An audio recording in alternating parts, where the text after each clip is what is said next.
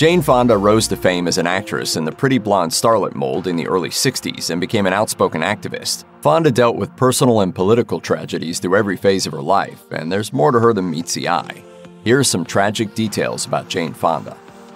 Born Lady Jane Seymour Fonda on December 21, 1937, Jane Fonda had more to live up to than just a fancy name. Her father was actor Henry Fonda, a Broadway star who would soon become movie famous for his Oscar-nominated performance in 1940's Grapes of Wrath. Her mother was Canadian-born socialite Frances Ford Seymour Brokaw. Henry and Frances had a troubled marriage, and he was frequently away for acting work and for Navy service during World War II. Henry was also continuously unfaithful, and Frances suffered from mental health issues. According to Jane, her mother would now, quote, be called bipolar. Jane added that Frances was frequently institutionalized, expressing to The Guardian, "When a parent isn't around, the child assumes it's her fault, assumes she isn't lovable." After years of mental health struggles, Frances sadly took her own life at age 42 when Jane was just 12 years old. Henry told Jane and her brother Peter that their mother had a heart attack. It wasn't until years later that Fonda discovered the truth in a magazine. In an interview with People, Jane said she blamed herself as a child for her mother's death, but as an adult, she's learned to empathize with her mother's struggles by forgiving and understanding. If you can come to answers, which I was able to do, you end up being able to say, it had nothing to do with me. If you or anyone you know is having suicidal thoughts, please call the National Suicide Prevention Lifeline at 1-800-273-TALK, 8255. Jane Fonda's father, Henry, was already acting royalty by the time she was born, thanks to his prestigious movie roles, where he played upstanding and decent men. But his stiff upper lip didn't translate well into his home life. Henry was cold and distant, responding to his children's tears or other displays of emotion with contempt. He was frequently absent during their childhood. And just months after the mother's death, 45-year-old Henry married Susan Blanchard, who was only 9 years older than Jane. In her autobiography, My Life So Far, Jane wrote that Henry constantly told her that she needed to lose weight, an attitude she blames for her eating disorder. When Jane was 13, it took her a week to work up the courage to tell him that she'd broken her back swimming, and when she did, he made Blanchard take care of her. Jane told The Guardian that the righteous moral characters he played partly inspired her to become an activist, saying, "I knew he loved these characters and I wanted him to love me." She added that although he initially thought she was, quote, a foolish, frivolous person, but ultimately that he was proud of her. Jane Fonda attended the all-girls Emma Willard boarding school in Troy, New York from 13 to 17. In 2015, she wrote on her blog, "While I complained a lot at the time about the strictness, it was the greatest gift my father could have given me." According to The New Yorker, it was also at boarding school that Jane developed bulimia, although the seeds of the disease had been sown by her father. She wrote in her autobiography he had an obsession with women being thin. Fonda stated that this directly contributed to her bulimia, and later told The New Yorker that it got particularly bad when she knew she had to look a certain way for an acting role. At 46, Jane began to receive help for her disorder, and said turning to a higher power caused an epiphany that ultimately changed her life, telling The Guardian, "I could feel myself coming together and being one person." After dropping out of Vassar College in 1958, Jane Fonda moved to New York to take acting lessons at the Actors Studio. After appearing in 4 Broadway plays and several movies, in 1963 she landed a role in a French movie and moved to France, where she quickly became a celebrity. According to Vanity Fair, her agent introduced her to French-Russian filmmaker Roger Vadim on her birthday of that year. The two soon became lovers. Vadim was the opposite of Fonda's repressed family. He was passionate, emotional, and hated structure. After Fonda and Vadim married in 1965, he decided they should have an open relationship and often brought his dates home. Initially, Fonda went along with it, but later admitted she didn't enjoy the relationship arrangement. I wanted him to teach me how to be a woman.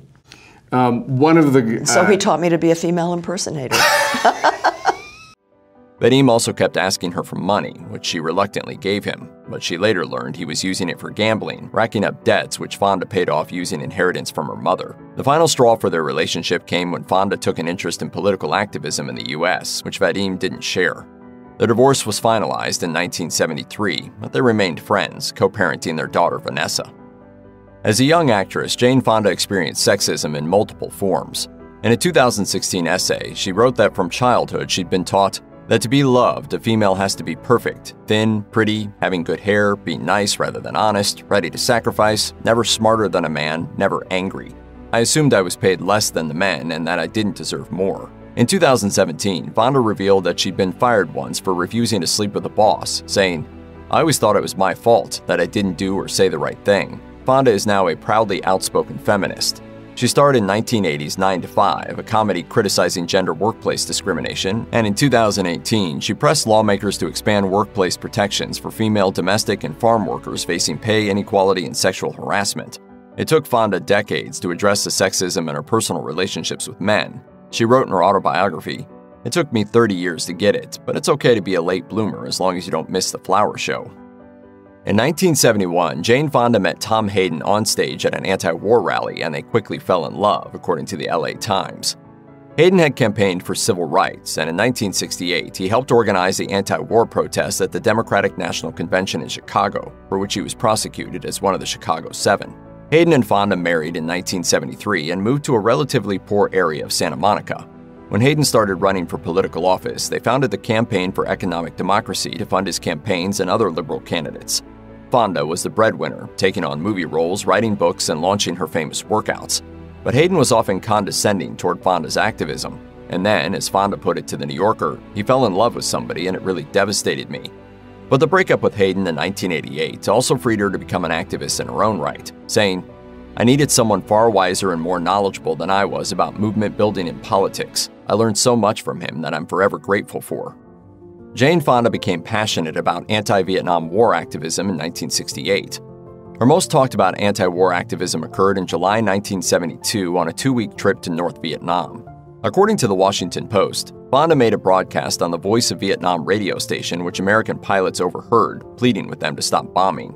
She met with 7 POWs, took film that she said proved the American government was bombing civilian targets, and was photographed sitting in an anti-aircraft gun. Fonda was working to end a war that was slaughtering soldiers in their thousands, but the trip made her infamous among Vietnam veterans and enraged many people at home. The broadcasts earned her the nickname Hanoi Jane, a reference to Tokyo Rose, an American who had broadcast messages to POWs in Japan during World War II. The groundless rumors persist to this day that the POWs were tortured into agreeing to meet her. Fonda dismisses these claims, but has apologized for 2 other Vietnam-era controversies. In 1973, she said that POWs were lying about torture, but she later apologized, saying that torture most likely happened, but that it wasn't systemic. As for the gun photo, she has apologized numerous times, including on her blog in 2011 when she wrote, "I simply wasn't thinking. I carry this heavy in my heart. It was never my intention to cause harm." And in an interview with SiriusXM saying, "I will go to my grave regretting the fact that I was photographed sitting on an anti-aircraft gun." The moment Jane Fonda's divorce from Tom Hayden was finalized in 1990, she received a call from a stranger who happened to be a famous billionaire. Ted Turner, founder of CNN, appeared to be the total opposite of counterculture hero Hayden. According to The New Yorker, Turner asked Fonda out after reading about her divorce, but she told him to ask again in a few months. He did, and the following year they married. But behind the scenes, the relationship was already starting to crack. A month into the marriage, Fonda learned that Turner was having an affair. They stayed together, but Fonda found herself smoothing over parts of her personality that she felt Turner couldn't handle to make him happy, including her acting and activism. In 2001, Fonda left Turner, later telling The New Yorker, "It was really hard to leave, and yet I knew that if I stayed, I was never going to become who I'm meant to be as a whole person." Born on February 23, 1940, Peter Fonda was 2 years and 2 months younger than Jane. She described him in her memoir My Life So Far as, "all deep sweetness, kind and sensitive to his core." She told People magazine in 2014 that he was deeply affected by their mother's suicide and by the family's refusal to discuss it.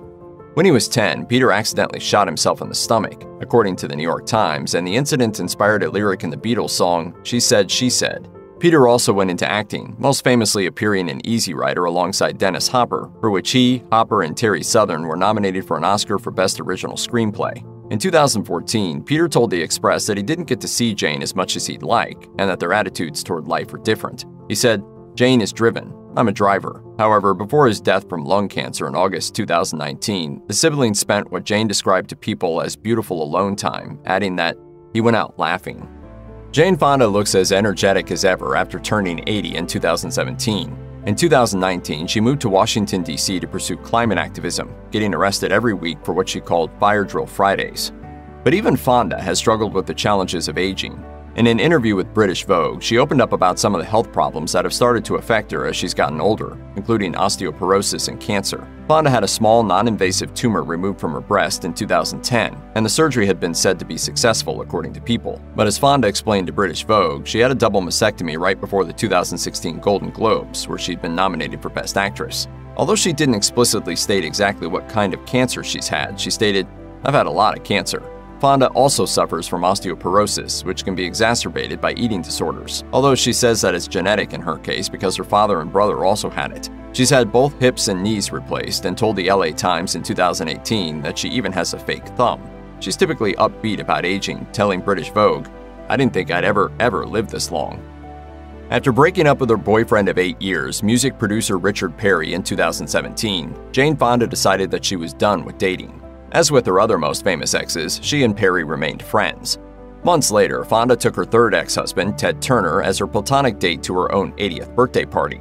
But she doesn't think that her singledom is tragic, telling Vanity Fair, "I'm single, which makes me very happy." Fonda has said she finds romantic relationships with men to be the most complicated parts of being a feminist. She wrote in 2016, "For me to really confront sexism would have required doing something about my relationships with men, and I couldn't. That was too scary." She added, "For me, the personal meant becoming a single woman, no longer silencing my voice, slowly becoming the subject of my own life. As Fonda proved over and over again, out of tragedy can come understanding and a chance to start over a little wiser." Check out one of our newest videos right here. Plus, even more grunge videos about celebrities are coming soon. Subscribe to our YouTube channel and hit the bell so you don't miss a single one.